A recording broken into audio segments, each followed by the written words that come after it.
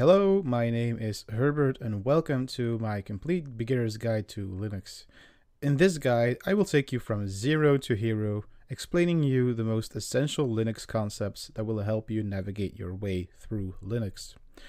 But first of all, what is Linux anyway? Whether you work in IT or not, you are working with Linux right now. That device you are watching this video on right now uses Linux in some way. But what exactly is Linux and what does it do? First of all, what is an operating system? The very basic definition of an operating system is that it is the layer between your hardware and software. It allows your hardware and software to talk to each other. The operating system does things like manage memory, hard disks, and all of that important stuff. It also makes your mouse cursor move when you are moving your mouse, for example. It can also do much more other things like host services that can run things like websites. If you have a computer without an operating system, you are pretty much screwed. So Linux is an operating system? Not really. It's kind of referred to as an operating system, but in actuality it is a kernel. A kernel is the heart and soul of an operating system that runs the most low-level tasks of the operating system. See, Linux is a term that is used to describe the operating system that uses the Linux kernel. In 1991, a guy from Finland named Linus Torvalds created a kernel that would be a free and open source alternative to the then popular Unix. Linux actually stands for Linux is not Unix. But having just a kernel was not going to get him very far. An operating system needs a whole set of extra features to actually run on a computer or server. This is where Richard Stallman and his team found out about Torvalds' work and asked him kindly if they could use his kernel as an addition to their operating system called GNU. To which he replied, of course, yes. The GNU/Linux operating system was born, but people just refer to it as Linux nowadays. Stallman is still not very happy about this. After all, who wouldn't be? A lot of the tools used in Linux are made by Stallman and his GNU team. Both Torvalds and Stallman were great proponents of a free and open source model. This is the reason why there are so many Linux distributions out there. People could freely download the code and modify it to their desires to create their own projects. What we see now is that most of these Linux distributions share the same free and open source model for their operating system, like for example Debian and Arch Linux, though some are not free as in free of charge. Distributions like Red Hat require paid licenses to get updates and support. But in this course, we are not focusing on Red Hat type distributions. We are going to focus on Debian type distributions, more specific Ubuntu. Ubuntu is one of the most popular Linux distributions out there, so it should be no surprise we choose this one for our guide.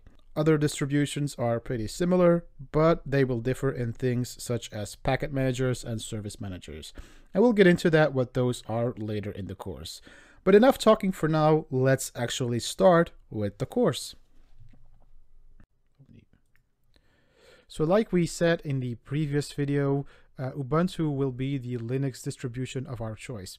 So why Ubuntu? Well, Ubuntu is one of the most used operating systems out there in the Linux space. There's others like CentOS and Red Hat, but Ubuntu is by far the most used out there.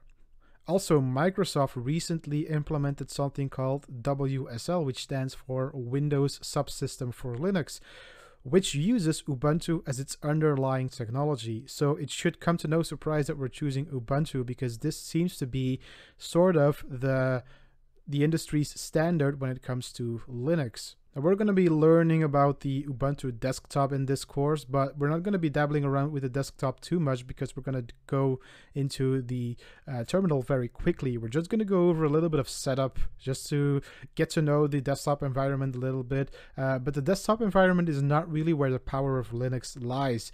It's very handy to have such a thing, to be able to navigate yourself in a graphical way through your operating system. But the main focus of Linux is the terminal, and that's what we're going to be focusing focusing on. So let's just download Ubuntu, and let's go over to the website ubuntu.com, and you can click on download, and you can click on Ubuntu desktop, and you can download the 20.04 LTS. If, however, you're watching this video later in the future, you can download whatever the latest version is. But I would suggest you go with the LTS, which stands for long-term support, because this is going to give you the most stability. These are the most tested versions. So we're going to download this one over here. We're now on version 20.04. Again, if you are watching this later in the future, it should be no issue, because most of the commands that I am going to be using are commands that have been around for years, and they are not going to change anytime soon. The next tool that we're going to be downloading is Rufus, and Rufus is actually a tool that makes bootable USB drives. So we're going to be downloading it from rufus.ie, and we're also going to be downloading the latest version, which is 3.13 at the time of this video. But again, if you have a later version, that's fine. Just download the later version. So what we're going to be doing is we're going to be creating a USB drive that contains the Ubuntu operating system, and this will allow us to install Ubuntu on our PC. Now, fair warning for people installing this with a USB drive. If you are installing this on your hard drive, chances are that you're going to lose all your data. So before you install Ubuntu on your PC, make sure that you have a backup of all your documents. So for installing Ubuntu, there are two options. You can either go, well, actually there's three. You can actually go with a complete installation of Ubuntu, which is the most recommended, which means that everything on your computer is just gone and you only have Ubuntu. You can also go with something called a dual boot installation, and a dual boot will have you boot between, you can choose whenever your computer boots, you can choose between either your main operating system, which is either Ubuntu or Windows, or the other one. So you can choose between Windows and Ubuntu. And if you're on a Mac, you can do the same thing, right? You can use a Mac to boot into the Mac OS, or you can boot into the Ubuntu operating system. And also, if you don't want to do any of this, a third solution is installing VirtualBox. VirtualBox will allow you to install a virtualized environment, which is actually just a computer that runs on top of your computer. So you can actually virtualize a computer, and you can actually run Ubuntu within that computer. Now, do take note that performance is pretty dramatic in a virtual machine like VirtualBox. You'll see that mouse cursors are moving a lot slower.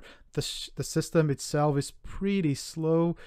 So in general, you know, you're not going to get the complete experience of a Ubuntu machine. And even better, if you are ready to take the next step, you can actually just remove every other operating system on your computer and just use Ubuntu. And the reason why I prefer this is because it just gives you this emergency scenario. You have to find solutions to every single thing you encounter. Of course, you are going to find problems with your computer. You're going to find issues with installing software. You're going to find issues with configuring Ubuntu. But this is what learning Linux is all about. It's about getting into trouble and fixing that trouble. That's what, you know, generally learning how to work with an operating system is all about. And that's how I learned it. I just went with a complete empty Linux installation, and I was like, let's just go. Let's just try this. Let's just see where it brings me. And this is where I learned the most, because it really brought me into this scenario where I really had to go and learn more and go and find things on YouTube, go and find things on Google, and go and find things on Stack Overflow. And that's where you really start learning Linux. But again, you have to start somewhere, and this guide will definitely help you on the way to learning the basics of Linux and learning to actually know where to go and look. So now let's actually run Rufus over here. So you can go ahead and run Rufus. You want to allow Rufus to check for applications. We're going to click no because we just downloaded the latest version. Let's insert our USB drive here, and we should see it pop up over here. And now we're going to select the ISO. So you can go ahead and click select. Now let's select the ISO we just downloaded. So we're going to click this one over here. And let's just go ahead and click start. And now we click OK now. And there it has started, and we're just gonna let this finish, and once that's finished, we're gonna reboot our system, and we're gonna insert our USB drive and boot off of the USB drive. Now, of course, booting your computer off of a USB stick is an individual process for each computer. So most likely you're going to go into your BIOS and change the boot order to have the USB stick as the first boot device, and then it should automatically boot into this. And this is actually the language selection menu, so choose whatever language you want, but I would suggest you just go with English. This is going to make it a lot easier to follow along with the tutorial. So we're going to go for English over here, and you can actually try Ubuntu without installing it, but we're actually going to install it right away. We're going to see how Ubuntu looks in just a second when we actually get to the desktop. So we're going to go ahead and install Ubuntu over here. So this should give you a little bit of a glimpse of how Ubuntu actually looks like. So this is sort of the interface you'll get on the desktop. So we're just going to click English. We're going to click continue over here. We're just going to choose our keyboard layout over here, click continue, and we're going to go with the normal installation. So over here you can choose erase disk and install Ubuntu. So there's also going to be an option where you can actually choose to install Ubuntu next to an existing operating system. If you want to experiment with that, go ahead. This should give you the dual boot installation we talked about, but this is just going to be a complete reinstallation, a completely clean installation of Ubuntu, where you only have Ubuntu as your main operating system. Now we're going to type in our name over here. So I'm going to type in my name, and then we can choose a password. Make sure it's a strong password, of course. And now we are actually installing Ubuntu. So the installation is complete. We can click restart now. Be sure to plug out your USB drive when restarting the system. Now I'm going to do a little bit of terminal trickery here, which is a little bit beyond the scope of this video, but it's just because I'm recording this actually, because of technical reasons, I'm recording this video on a virtual machine. So I'm going to have to do a little bit of trickery in the terminal to make this screen a little bit bigger in order so you guys can actually watch this video in full screen.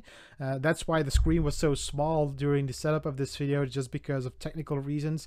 I'm recording this on a virtual machine, and when you're installing on a virtual machine, it gets a small screen and you have to make it bigger using some terminal command. Anyways, like I said, it's a little bit beyond the scope of this video, but I'm going to do that right now. So here we are again in our full screen desktop. This time I made the tweak so you guys can follow along on the full screen. And what we're going to do right now is we're going to stop this section. We're going to move on to the next section where we're going to talk about more of desktop tweaks and stuff like that. And after that, we're going to dive straight into the console.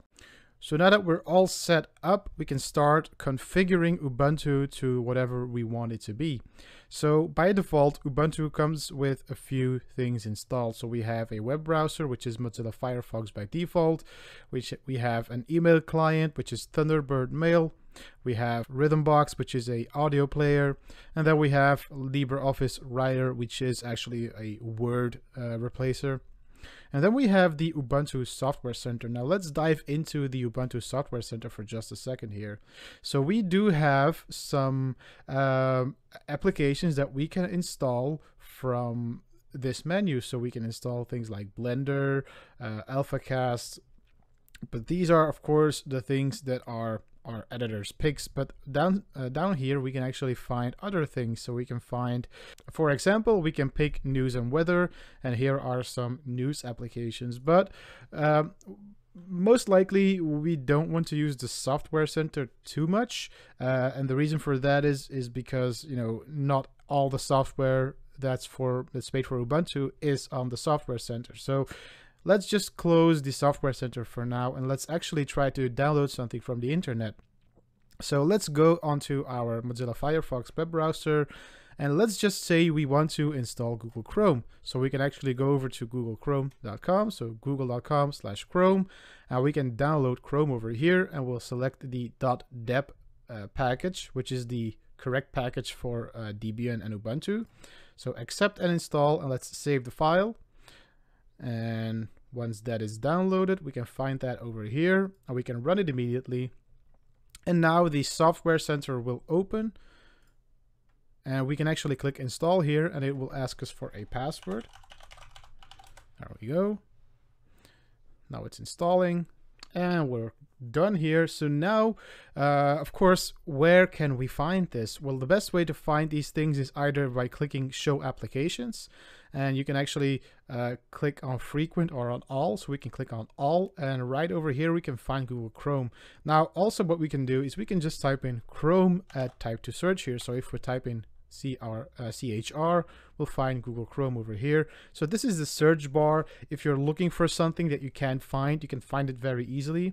You can either go through this menu over here, so we can either show applications, or we can also go over here into activities, and then we can type in Chrome as well, and we'll find it as well. So notice what happened here. So I clicked activities, and right away we can see two windows opened. So we can see Google Chrome is open over here, and over here we have Mozilla Firefox opened. So this is actually also how you can switch between tabs. So we can do Alt Tab to switch between two windows, and we can click activities to see them both active at the same time. And then we can just click the one that we want to use. So we can click on Google Chrome, and there we are. This is Google Chrome, and it's working perfectly. So we can actually just close this up. Let's close this up as well.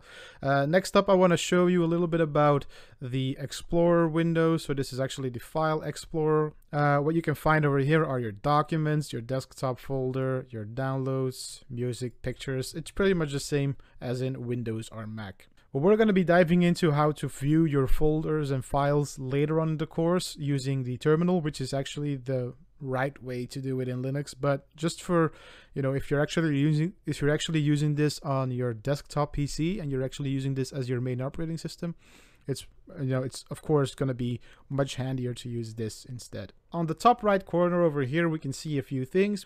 We can see that our connection is wired and that we're connected. And over here we can see settings, and we are not going to be dabbling too much in the settings. These are all most likely going to be personal preferences. So there are things you can change here. So if you're left-handed, you can change the primary button to be right. There are a bunch of keyboard shortcuts over here. There's printers you can add. There's a ton of customizability in Ubuntu. And besides that, we can also we can go over to the Ubuntu Software Center over here, and if we just click the search over here, we can actually type in tweaks. And tweaks, well, I've already installed it, but you'll just be able to, let's just quickly remove it over here. We can click install over here. And what this is going to allow us to do is it's going to allow us to do even more things. So we can actually type in tweaks. And in tweaks, we have even more customizability options, things that are not available to the normal settings menu. And this is actually just the tweaks menu for our desktop environment. And pretty much what a desktop environment is it's just a layer above your Linux installation, which just allows you to run a graphical user interface. So if you're wondering, the best definition to describe a desktop environment is it's just the graphical user interface, or the GUI, for Linux. Okay, so I think that we are done with setting up our desktop environment. Again, if you want to play around with it a little bit, be my guest, but we're going to be moving on to console, to working in the console right away. And really, because like I said, we're not going to be doing too much in the GUI, right? So in the GUI, most system admins, most programmers, most people who are using Linux, they just use it to, go onto the internet, or maybe check their emails, or maybe just write a letter. But we're not really going to be doing any system settings in here because it's just so limited. And also, to be honest with you, it's not the best way to do it because it doesn't give you full control over everything you did. Okay, that's enough mumbling for me. We're going to go over to the next section, and in the next section, we're going to be doing some more console commands. Okay, so now we're actually getting to the fun part, and that's actually working in the terminal.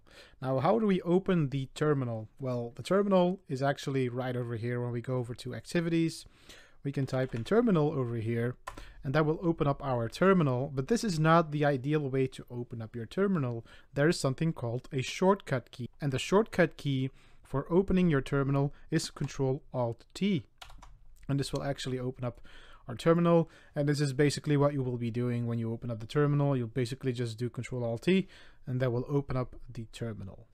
Now we are in the terminal here, and we can see immediately that we are working on this username, and then the @ means the computer that we're working on. So this over here, right away we can see this is our username, and then followed by the @ symbol, and then it says our computer name, right? Followed by a colon, and this is the working directory. So this is the directory we're currently working in, and followed by the $, and the $, actually stands for the shell. This is actually the sign where the shell starts. This is basically just the shell prompt, and this is where we can actually start typing commands, right? So let's see here. So what is this tilde key? So you need to know something about the tilde key, and the tilde key is the shortcut symbol to the home directory. So if we would do pwd, which means print working directory, so this will print out our working directory, we'll see that we are in the /home/Herbert folder, and this means that we are working in the home directory. So this / means our root directory, and from our root directory we are going into home, and then we're going into our user directory. So we're going to get into how the file system works later in the course, but just for now, just remember that we are working in our home directory, and the home directory is situated in the /home/username, in our case Herbert, and that the tilde key is actually a symbol that stands for this directory. So just to give you an example, we can actually change our directories as well. So we can do cd/home, for example, and this will bring us into the home directory.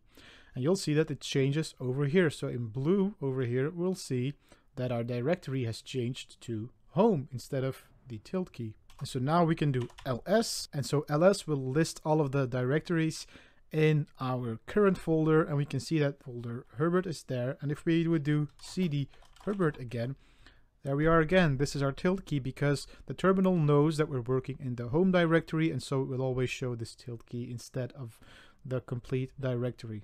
Now we can get rid of all of this clutter, and we can do clear, and this gives us a nice clean slate. Okay, so these are your first terminal commands, but we're going to get into them a little bit later because this is just scratching the surface. So now we can actually go into the settings of our terminal. So by default, our terminal looks like this, but we can make it look a little bit different.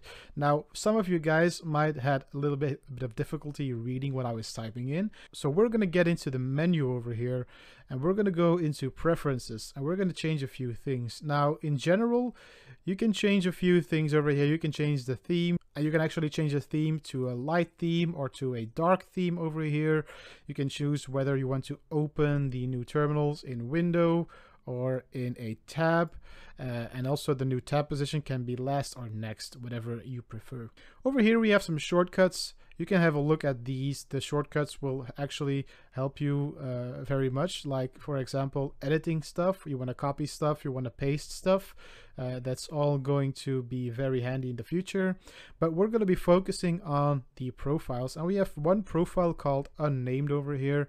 I do believe that we can rename it to something else. So let's call it Herbert for in this case, because yeah, that's my name.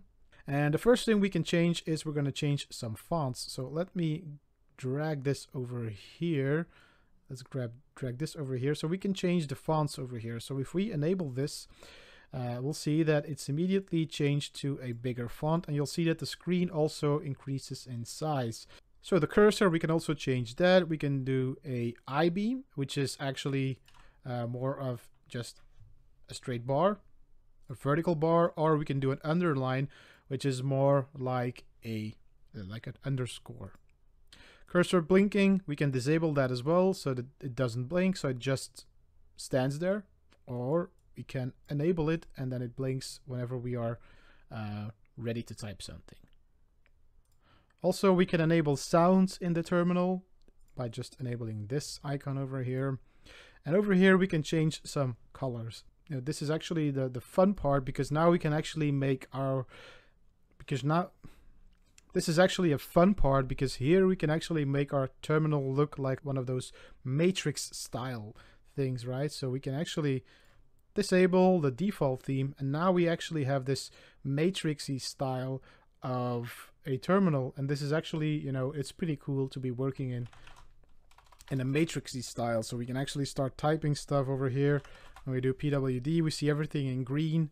Yeah, that's pretty cool, right? But again, you can play around with this a little bit, tweak it to your liking. If you like the default, just leave it at default. But we're not gonna play around with it too much. We're gonna leave it at default. But if you want to follow along with the tutorial and you want to play around with your themes and things like that, so be my guest. It's really something I do personally, but we're just gonna leave it at default for this tutorial. Over here, we can also change scrolling, although you shouldn't be messing around with this too much unless you actually need it for something. Let's say you have a text file, or let's say a big log file. You can scroll up further than usual if you would just tweak these settings over here. Command and compatibility, I wouldn't touch on that too much. This is really a little bit more advanced stuff, so we're not going to be touching on that. Okay, so we're set up. We are in the terminal. We made it a little bit bigger so it's easier to read for you guys. And I would suggest we just go to our next segment and we actually start typing some commands in here. Now, we have been installing software through two mediums. So we have been using the Ubuntu Software Center, and we've also been downloading Google Chrome from the internet using the .deb package. But the best way to update and install software is by using something called a package manager, and in Ubuntu the package manager is called apt, A-P-T. And basically what this will do is it will allow you to download software, install software, and also keep it up to date. So let's first of all start with updating the software on our computer. So what we need to do is we need to make sure that we know which pieces of software we need to update. So we need to ask apt to grab a list of software on our computer that is not up to date. And what apt will actually do is it will compare our software with the ones on the repositories. Now, the repositories are a list of software on the servers from Ubuntu, and there are many other repositories out there, but by default, Ubuntu's repository are just the ones that Ubuntu provides, right? So you can add repositories to your repository list later on, but that's beyond the scope of this course. But we're going to be installing software from the Ubuntu repositories. And so by default, Ubuntu has a lot of software installed and packaged. Now, the upside of packaging is that we don't need to install all of the dependencies. It's all taken care of by the package manager. Now, there is one downside to having a package manager instead of actually downloading the latest version from the software manufacturer's website, and that is that the software manufacturer most likely has later versions, because it takes a while for the package manager to actually implement that software. But in most cases, it doesn't really make a huge difference. You're most likely going to miss out on a few features that are not included, but most likely if you are that much of a power user, you're not really using the package manager so much. You're probably just either building your own packages from source, or maybe you are just downloading the latest packages from the manufacturer of the software's website. Anyway, that's all beyond the scope of this video. I want to make this easy for you guys, and the easiest way to install software is by using a package manager. And even though we don't get the latest cutting edge technology, the software on here is always kept up to date, so you're always going to get a fully functioning and a pretty stable and functioning and pretty up-to-date version of the software anyway. So first of all, we need to make sure that we have administrative privileges. Now, administrative privileges are granted to super users. Now, by default, your user on Ubuntu is a super user. If you install Ubuntu, the first user you create is always going to be a super user. And that super user has the right to actually perform tasks like update the machine and access system files and install software, which is what we're going to do. So the way you actually tell the computer, or the way you actually tell the terminal to perform a task as a super user or as a system administrator, as we would call it in Windows. If you want to have some sort of analogy between Windows and Linux, well, in Linux, we would call a super user what we would call in Windows an administrator, right? So what we would call an administrator in Windows, we would call a super user in Linux. They have elevated privileges on the machine. So let's now use our super user privileges to look for updates, to actually compare our software with the software on the repository side and see if there are differences, right? So let's do sudo apt, and apt is the name of the program that is the software manager or the package manager of Ubuntu. So sudo apt update. This will update our list of updatable software. Let's enter our password here.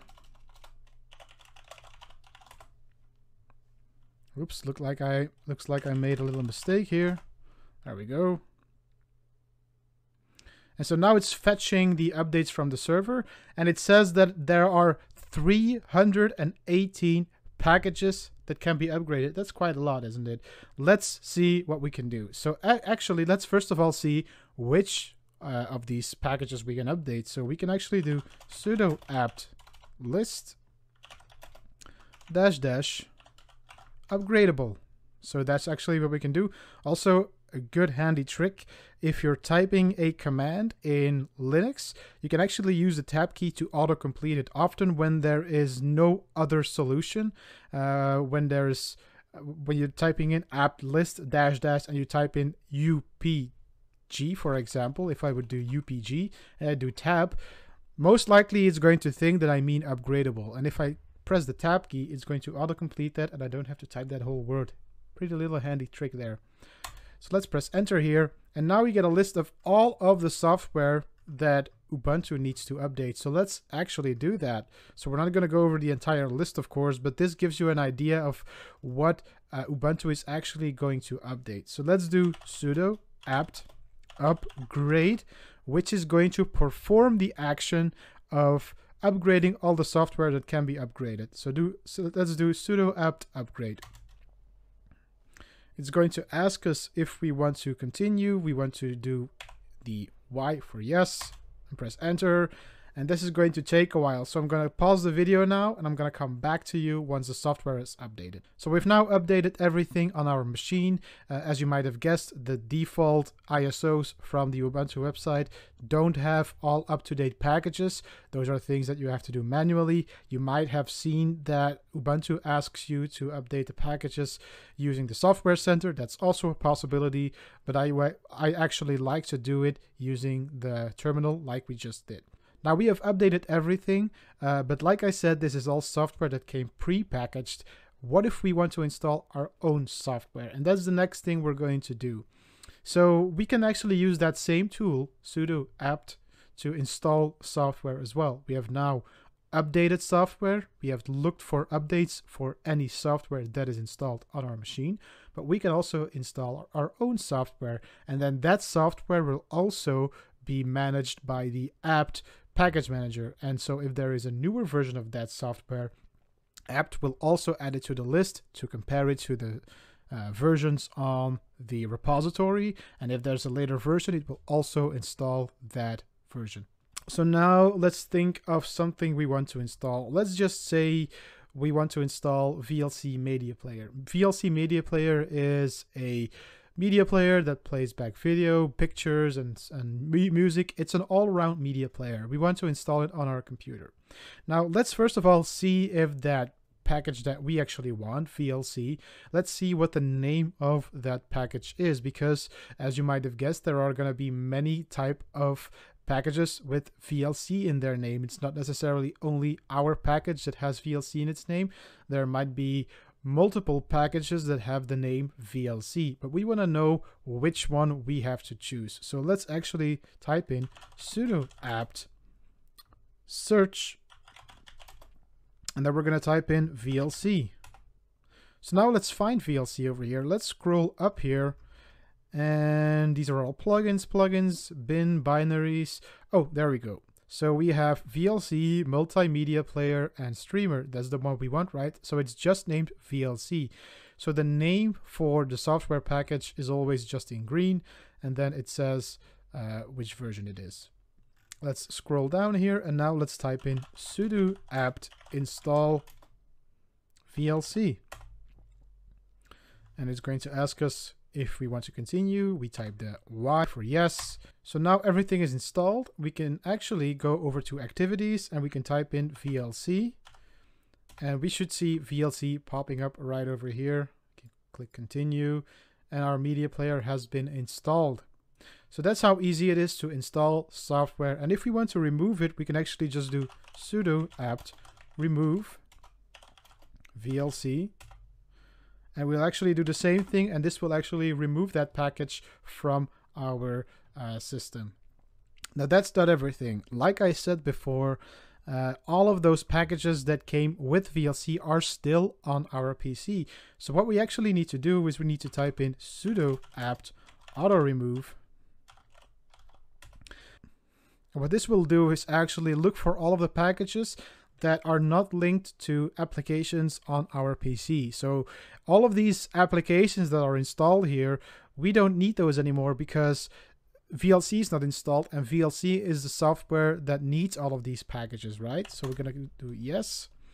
And now it's going to remove all of those libraries, all of those packages, and this should give us our disk space back. So there we are. All of those unnecessary packages are now removed from our system. So I'm going to round up this lecture with that said, and I'm going to move on to the next one where we're going to talk about the Linux file system. In this lecture, we are going to learn about the Linux file system. This is the most important part of learning Linux because everything in Linux is a file. To avoid confusion, from now on I will be referring to folders as directories in Linux and just keep using the term folder when I'm talking about Windows. When we compare Linux with Windows, for example, we see a lot of other differences. First of all, Windows uses the NTFS file system, whereas Linux uses the ext4 or ext3 file system. I've made some sort of comparison between the two operating systems so you can see where the differences lie. First of all, you should know that there is no such thing as a drive letter in Linux. Windows, on the other hand, works purely with drive letters, and each drive letter has its own file structure. In Linux, this is not the case. In Linux, we work with drives, partitions, and mount points. The user can then choose where to mount these drives with the mount command. So in Linux, we don't have drive letters, but we do have directories which direct us to the drive we want to write to. In this diagram, you can see some of the most important directories you need to remember. In this course, we also won't be diving too deep into most of these directories, but it's handy to know them should you ever need them in the future. Let's go over some of them. We start off with the root directory, which we can access using the /. Underneath this is a bunch of subdirectories, but I haven't added all of them in this diagram, again, because it might get a little bit confusing for you guys otherwise. If you are interested in the other directories too, you can have a look at this Wikipedia page, which talks about the Unix file system. Like we talked about before, this is the /bin directory, where all of our binaries or executables are located. In the etc directory, you will find all of your configuration files. In the home directory, you'll find all of the user's home directories, which contain the user documents and pictures, for example. In the /user/bin directory, we can find the executables, but like we said before, the /bin directory is a symlink or symbolic link to this directory. This means that anything that gets put into the /bin directory will instead be added to the /user/bin directory. And if we try to open the /bin directory, we will see the contents of the /user/bin directory. This does not mean that /bin is a copy. It's more like a shortcut towards the /user/bin directory. We then have the /dev directory, which contains all of the devices, but we are only going to focus on the hard disk devices in this course. And finally, the /lib directory is where all our libraries are located. Like we said before, the libraries are the pieces of software needed to run other executables on the Linux machine. So now that we have that out of the way, we can start to actually navigate ourselves through the file system in the next lecture. Now we've explored the file system a little bit. Let's actually start with exploring some commands to navigate ourselves through the file system. So we have already done a few commands in the previous lectures. For example, we did pwd, and this will print our working directory. Remember, the working directory is also displayed over here. We already know that the tilde key means that we are working in our current user directory. So pwd by itself isn't really a very handy tool because you can actually see your current working directory right over here. But it is very handy to use in shell scripts, for example. Now we also looked at the cd command, and the cd command means change directory. So we can actually change directories by typing in cd and then specifying which directory we want to change to. Now, besides that, there's also another command that we already saw, which is the ls command, which will list all of our directories within our current working directory. And as you can see, there's a bunch over here. So maybe let's change into one of those directories. Let's change into our documents directory. And we can do that by typing in cd. Remember, we can also, when we type in doc, we see that there are no other directories in this directory that have doc. So the only directory that has doc as its first three letters is documents. So we can press the tab key and it will autocomplete into documents. That way we don't need to type it all over again. So now we are in the documents directory. Let's see what's in here, right? Let's do another ls. Nothing. Of course, there's nothing in here because it is a clean installation. Let's put something in here. And we're going to do that by typing in the touch command. Now, touch is a command that will just create a empty file. But again, it's nothing more than that. It's just an empty file. There's nothing in it. It's just an empty file. So we're just going to type in touch test file. And if we do an ls again, we'll see that our test file is now inside of this directory. Now, okay, we have a file now, but we also want to create a directory, right? Well, we can do that by typing in mkdir. And mkdir will create a directory. mkdir stands for make directory. So let's make a directory called testdir. Let's do another ls, and we should see that testdir is in blue, which means that it's a directory, and test file is in white, which means that it's a file. Now there are a lot of other colors, like a green color stands for a executable file, but we're not going to get into too much detail just yet. We are going to cover file permissions, in which we will cover things like executables, and we're also going to create a symlink, which also has a different color. But in this case, we're just going to go with whatever we have now. Now, let's just say I created this file and I want to copy that file into my test directory. Let's do that. So let's do cp test file. And let's type in testdir file.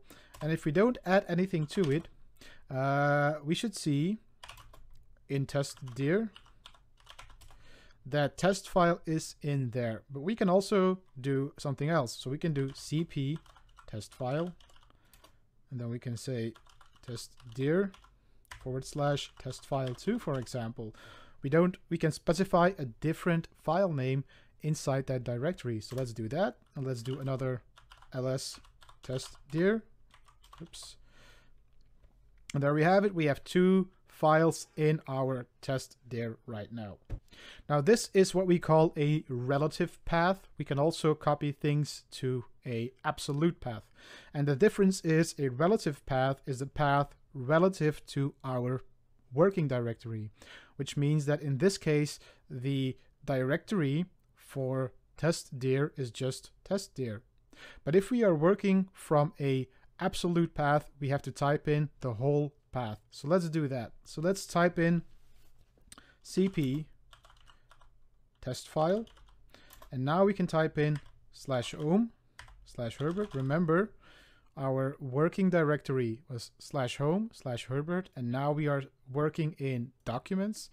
So we can see that the tilde key means that we are working in our home user directory, and we are also working in documents. So that's how we know that this is actually our current working directory. And then we can type in documents, and now we can specify something else. So we can do maybe test file 3. And now let's do another ls. So look what we did here. We specified the absolute path, which starts from the root directory, then goes into our home directory, then goes into our user directory, then goes into our documents, and then finally it will copy it to the test file 3. Now let's do one more thing with our relative path. So let's go into our test dir. So let's do cd test dir. And now we are inside our test directory, and we can do an ls again. And we can see that our test file and test file 2 are in this directory. Now what we want to do here is we want to copy a file from this directory to the upperlying directory, so the directory above it. So we want to copy from test dir to documents. So we could do that in this way, right? So we could do cp test file, and we can specify the whole absolute path, Herbert, and then documents, and then we could specify test file 4. Right? So let's go back, and we can go back by typing in cd dot dot, and we're gonna need those 2 dots in just a second here. So let's do another ls, and we can see that our test file 4 has been copied to our documents directory. Now let's go back into our test directory, because we can do this a lot easier. Remember what we did here? So we did cp test file, and then we specified the whole absolute path. Well, actually, we can do it a lot easier. We can just type in dot dot / and then test file 5, for example. And this will actually, if we go one up, this will actually do the same. So we can actually specify the dot dot symbol, or that dot, or 2 dots. So we can actually specify 2 dots to take us up 1 directory above the current working directory. So we've been doing a lot of copying, but we also want to be able to move stuff, right? So let's move a couple of files. So let's do mv test file 3. Now let's move that over to our test dir. Let's put that into test file 7. I think we're at 7, or we're at 6. So let's go into test dir again, and we should see that test file 6 has been added. And now let's do another ls, and we should see that, would you look at that, test file 3 has been removed. It's no longer here. We only have test file 4, and test file 5. So those are the only test files that are remaining, and that's because we moved it with the mv command. Now our setup is a little bit messy, so let's do another ls here, and we can see that we have a test dir, we have a test file 4, test file 5. That's pretty, yeah, that's a lot. So let's try to clean that up a little bit. So let's try to do rm test file. Let's do another ls. There we go. Test file is gone. Now we want to remove that test dir as well. Watch what happens. rm test dir, and it says cannot remove test dir is a directory.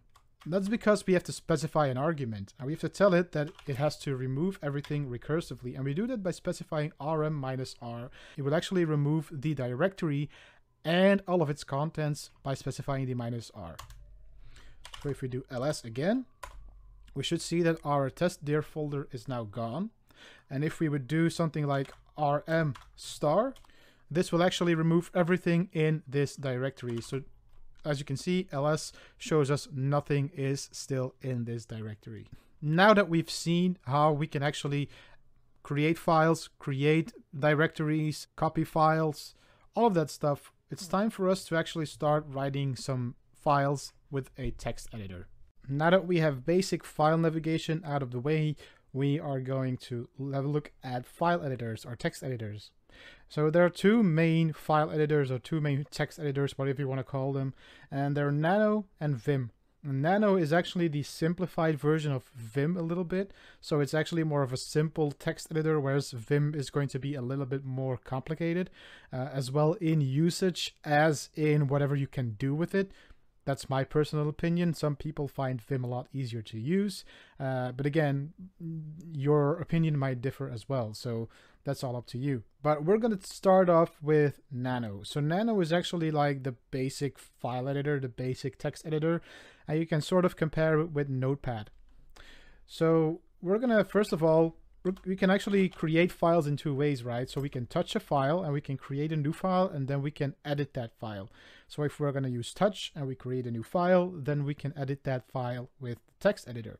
But we don't have to do that. So we can actually do touch testfile.txt, for example, and then we can do nano testfile.txt, and this will open up our text file. But we don't have to do that.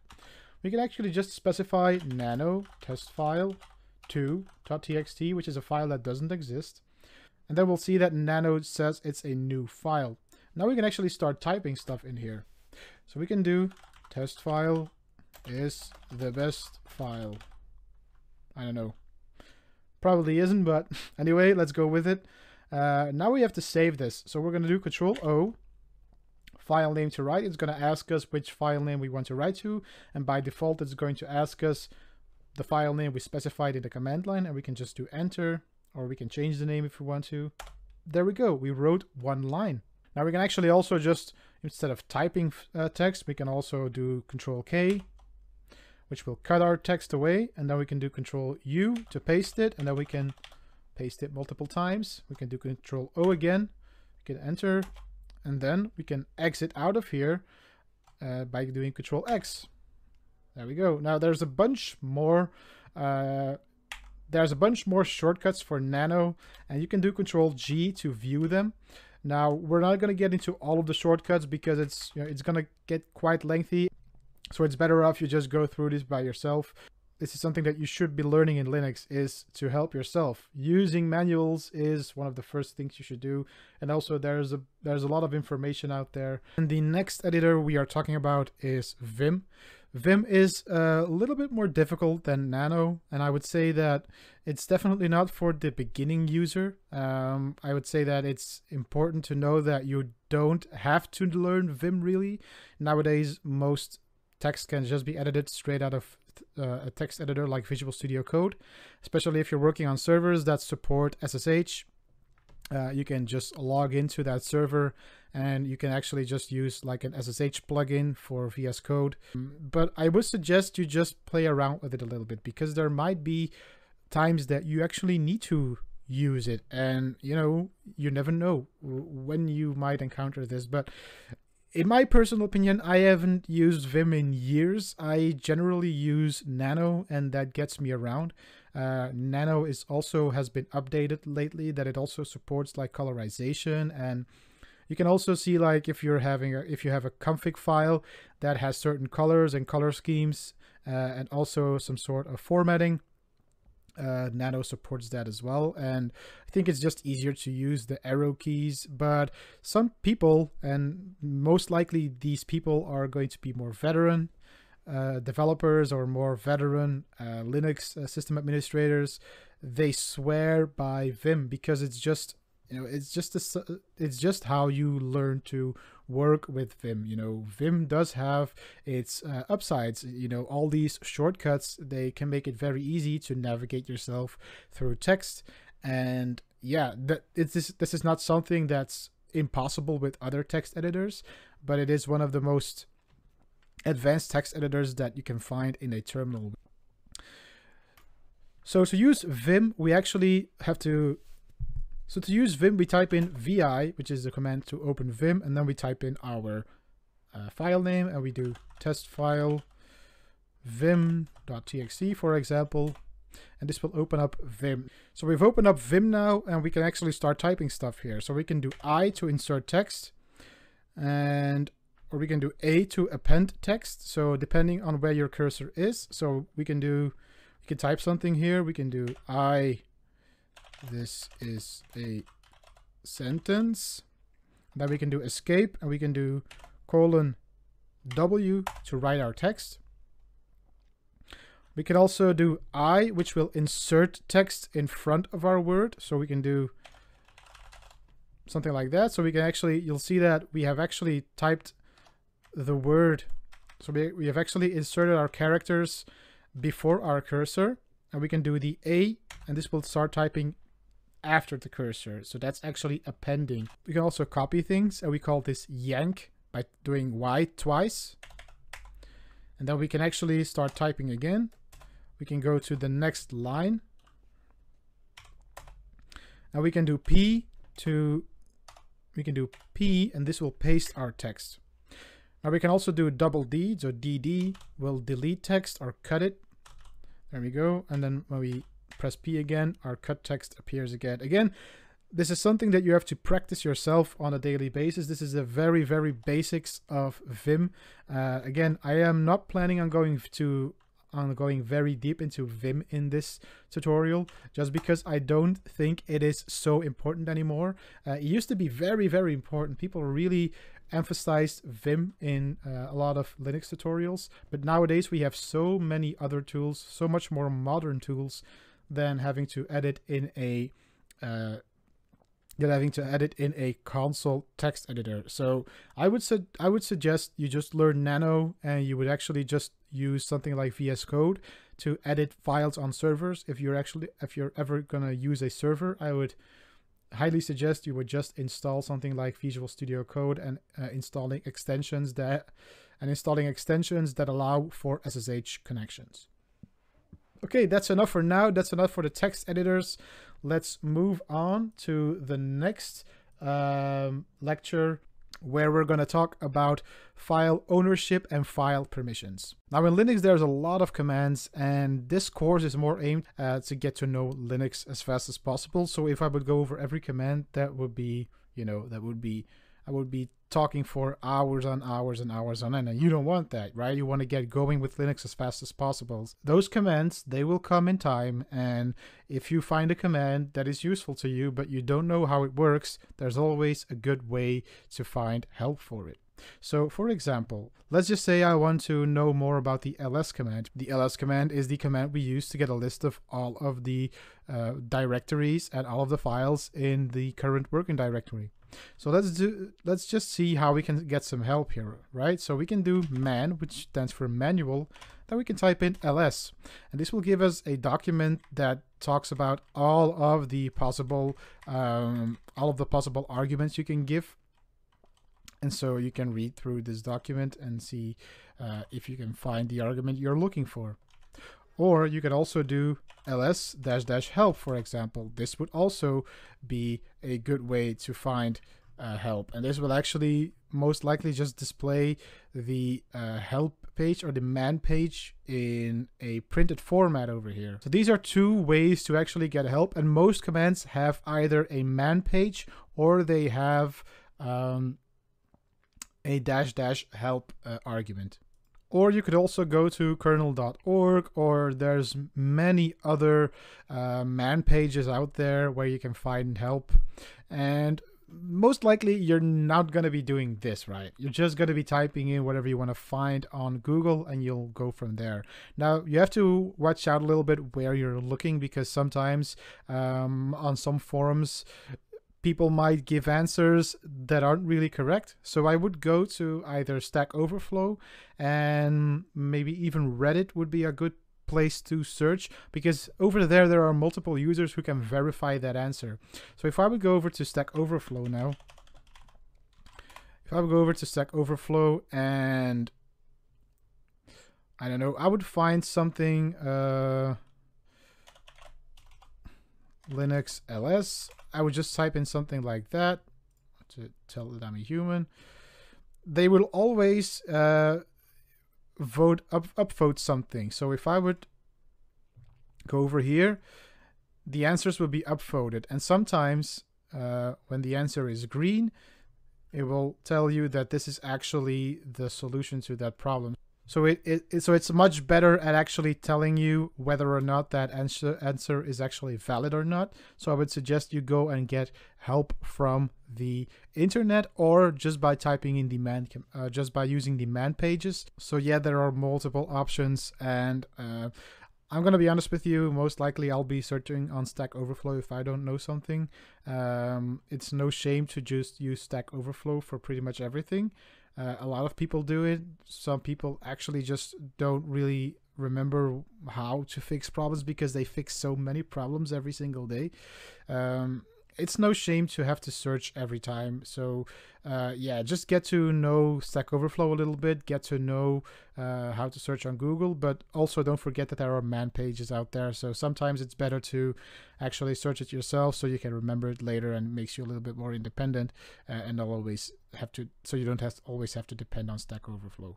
So we're going to learn about one more thing, and that's called piping. And piping is actually very important. No, it has nothing to do with plumbing, don't worry. It has everything to do, however, with passing commands onto other commands, or passing commands through to an output, for example. So we're now in our home directory, and let's just say we are looking for our documents directory. I know we can find it by typing ls, and there it is, but let's just say that this is a massive directory, and we are looking for our documents directory. We can do that by typing in find documents, for example, and this will show us where our documents are, and we can see that it's, you know, in this same folder, right? But we can also do something like this. So we can do ls, and this will show us, of course, our documents directory, but we can also do something like ls, and we can pipe that through to a grep command. And a grep command is a sort of a filter, so it will filter through our output, and then it will grab whatever we need. So we can do grep documents, and it will also display that here is documents, but we can also do something like doc, and it will also tell us that there is this one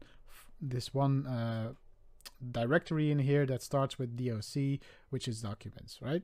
This is one example of this is one example of piping commands through to other commands. Next, we can do something like, for example, ls, and we can pipe that through to a file, so a text file, for example. So we know that ls, the output is this over here, so we can pipe that through to output.txt, for example. And if we do cat output.txt, cat will display whatever is in that file, and we can see that our ls, so the directory, the output of the directory listing, is in that output.txt file. But we can actually combine these as well. So we can do something like echo, which by itself does something like this. So echo hello world will display hello world in the console.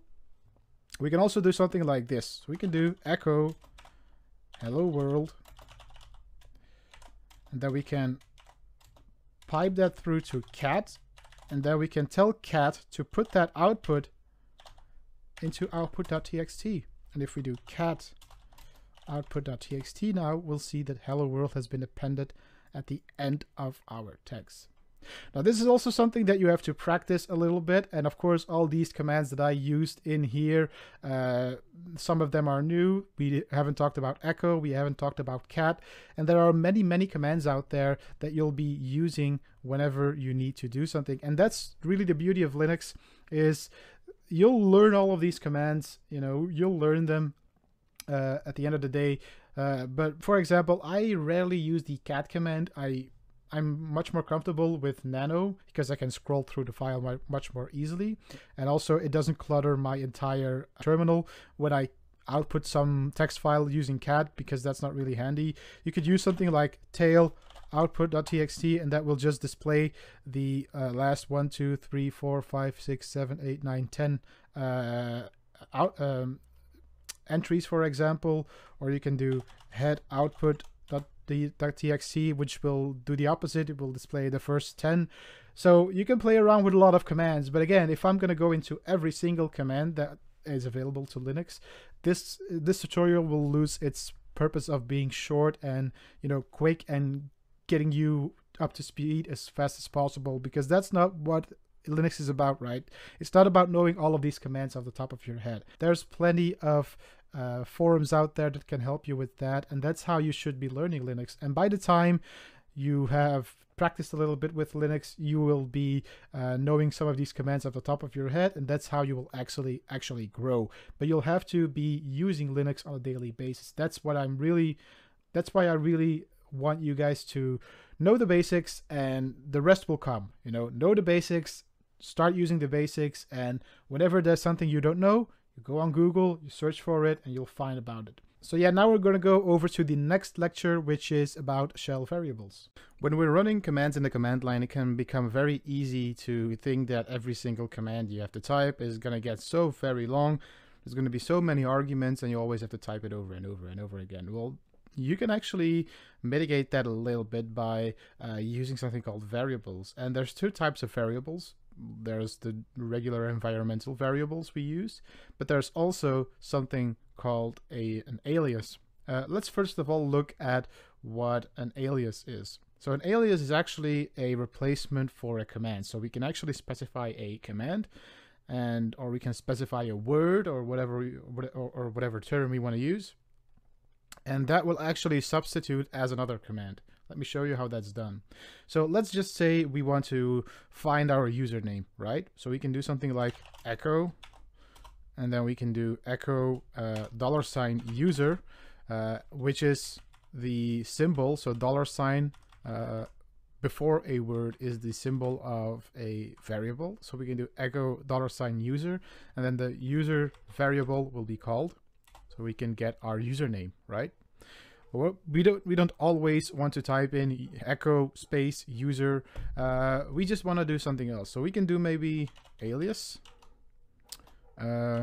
show user equals, and then we can do the quotation marks with one quote, and then we're going to do show user equals echo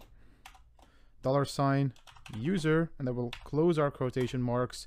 And this now has exported the alias show user as the command echo $user. So if I would do show user now, we would get the echo $user. So that's how we actually work with aliases. So we have to know one more thing about these variables, and that is that, we used a built-in system variable here. So this is by default built in, but we can make our own variables as well. So we can do something like export. We'll name this Linux course. Oops. Linux course equals, and then we have to do the same thing over here. We have to encapsulate that into two quotes because we're going to make this a string. Linux course equals for beginners, and then we do enter. And if we would do something like echo $Linux course, we would get that string in that variable. So that variable has been exported to that string. But what happens when I close my terminal and I open it up again? So if I would do something like echo $Linux course, nothing happens. And that's because these variables Linux doesn't keep track of these. Linux just uses them in this current terminal session. If we close our terminal session, they're gone. So we can actually make this permanent by going into something what we call our bashrc file, or our profile, our bash profile. And we can access it by doing nano. First of all, let's do ls minus a. This will show us everything, and we can see our .bashrc over here. So that's what we want. So we want nano.bashrc, which is .bashrc, which is the file that we're going to edit now. In the bashrc file, we can do loads of stuff over here, and you can see that there's already a bunch of variables being assigned here. So we have hist size, hist file size. We have let me see over here. We have another one, ps1. We have aliases assigned, and we can make our own over here. So we can do just the same as we just did. So let's do the same. So let's do alias show username. We'll just do the same. So show username equals, and then single quote echo user, and close our single quotes. And let's do another one. Let's do our export as well. So we can do Linux course. So remember, we don't need to type in the export command. We can just type in our variable, and then we just have to do the equal sign. Linux equals beginner course, or something like that. And now we can save it by doing Control O. Remember, Control O to save stuff in Nano. Then we can exit out of here. And now we have to do one more thing. We have to type in source.bashrc. And now we can actually close up because it will remember it. If we open it up again, we can do show username.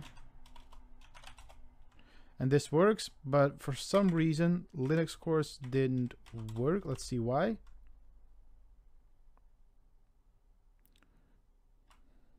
Oh, we just did Linux. Yeah, we have to make it Linux course, of course. So we have to save that, and then we're gonna have to do another source bash rc. Oops, source.bashrc. You can see how easy it is to make mistakes when you're typing stuff in the terminal. Let's close that up. Let's do Control T again. Let's do echo Linux course. And then we get beginner course, and we can do show username,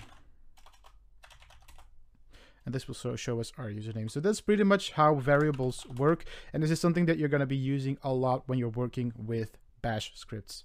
So now we're going to be installing Visual Studio Code. We're going to be downloading it from the website, but we're not going to be using the software center this time. We're going to be installing it using a packaging tool called tpkg. So let's go over to the Mozilla Firefox web browser here, and let's open up code.visualstudio.com and make sure you download the .deb package here, and then save it, and then wait for it to complete, and then we'll open up our downloads folder. So you should have your downloads folder opened over here, and what we're going to do is we're going to right click inside that folder, and we're going to do open in terminal. Now you could also do something if you are in the terminal and you are in your home directory, then you could also do something like cd downloads, and this should bring you to the same to that same directory. Okay, so we have two. All right, so we have. Well, this is another one. This is a copy I downloaded, but I'm just going to use this one over here. So what we're going to be doing is we're going to be doing sudo dpkg. And then we're going to be copying this one over here. So we're going to be selecting it, and then we're going to do copy and then paste that over here. And actually we have to specify dpkg -i to tell it to install something. And this is actually the command that we're going to be running. So sudo dpkg -i and then the .deb package. And this is going to ask us for our password. It's unpacking the code, and this will probably take a while before it starts actually installing, setting up code. There we go. And our command has run. We can exit now. We can close this up. We can close this up, and we should be able to find code when we type it in. There we go. Visual Studio Code. And we can also right click and add this to our favorites, and then it will be always pinned over here whenever we need it. There we go. And now we're going to be setting up a Visual Studio Code. So we want to open a folder over here. And let's create a new folder here. And let's name it, let's name it bash scripts. There we go. And now we have our bash scripts folder opened over here. And now we're going to do one more thing. We're going to be installing the extension for bash. So we're going to go over to the extensions, and then we can do bash debug, just to have something that can help us debug. And by default, you don't need this extension, but it is quite handy to have it. It helps you with debugging your code. So in the next lecture, we're going to look at how to actually write scripts in Visual Studio Code. Well, now we are working in our Visual Studio Code editor, and we are going to write our first shell script. So there's a few things we're going to need to do first. We are going to open our terminal window in Visual Studio Code. This will make it a lot easier. And you can do that by by clicking on Terminal and then clicking on New Terminal. And this will open up our Bash terminal down here. It's gonna make it very easy to run our code later and also to run some commands. It's a lot easier to just use Visual Studio Code for that. And this makes it so that we don't always have to switch between our terminal and then back to Visual Studio Code. This allows us to just have a console. This allows us to just have a terminal inside Visual Studio Code. So now let's create the file we actually need. So we're going to click on New File, and we're going to name this. We're going to make a shell script that prints the current date and time to a file. That's all we're going to do, because we didn't learn like very advanced stuff in this course. You know, we're just going to do a few things that gets you up to speed. What we're going to do is time print .sh, and .sh is the extension for bash scripts. So in order to tell Linux that this is a shell script, we need to tell it that it needs to use the bash interpreter, and we can do that by doing the shebang, like we call it. So it's actually a hashtag and then a exclamation mark /bin /bash, and this will actually tell Linux that this is a bash script. All right, so we have written our first line of shell script. Now the next thing we want to do is we want to tell it to create a file, because we want to write something to we want to write the date and the time to a file, right? So that's what we're going to do now. So we're going to do touch timefile.txt. You can also call it date file, but I'm just going to call it time file. It doesn't really matter that much because it's just for demonstration purposes. Now we want to make sure that this keeps running all the time, right? So we don't want it to stop unless we tell it to. So how do we do that? So there's something called a while loop, and a while loop will tell your script that it needs to keep running until you tell it to stop. So, or until a certain condition is met. But if we're not going to tell it to, if we're not gonna give it any condition to stop, it's just gonna keep running until we tell it to stop. So we can do that by doing while true, and then we're going to do a follow-up command by doing the semicolon, and then we're gonna say do, and then what we're gonna do is we're gonna call the command date, and if you might remember, if you just do date, we just get the date here and the time and the time zone as well. So we want to pipe that through to our cat command, and then we want to concatenate that to our timefile.txt. That's what we're going to do here.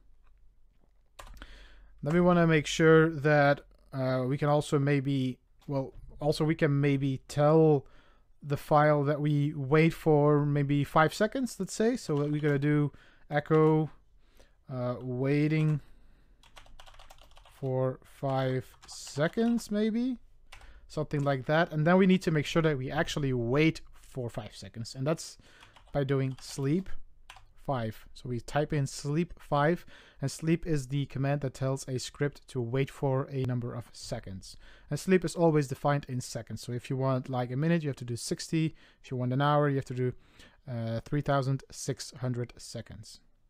And I think then we just type done, because if we do something, we have to tell it when it's done. So, and then we can do Control S to save it. Now let's see here, we have timeprint.sh, but we need to make the file also executable, because if I would do just something like timeprint.sh, it's going to tell us that the command isn't the command is, the permission is denied to execute that command. So we have to tell Linux that we are allowing this file to be executed, and we can do that by doing chmod. And chmod is actually a way of telling a file that it has a certain permission, and there are more permissions that you can tell a file to have, and you can also do that with groups and users. But this is actually more aimed towards server administration, whereas this is more aimed towards, just getting to know Linux a little bit. But we're just going to go with chmod plus x, and this is going to give us the plus x. This is going to give us the executable permission. All right, we have to, of course, specify which file we want to change. So we don't want to do chmod plus x, and then we have to enter the file. And if we do ls now, we'll see that timeprint.sh is green, which means that it's an executable. And if we do timeprint.sh right now, it's going to tell us, waiting for 5 seconds. We can actually go into timefile.txt, and we'll see that this is actually every 5 seconds, it's adding some date and some time to our text file. And if we do Control-C, we can stop our bash script from running. And if you run it again, it will just start where it stopped. And it will start counting the 5 seconds again. As you can see, we always have 5 seconds, and it just keeps counting.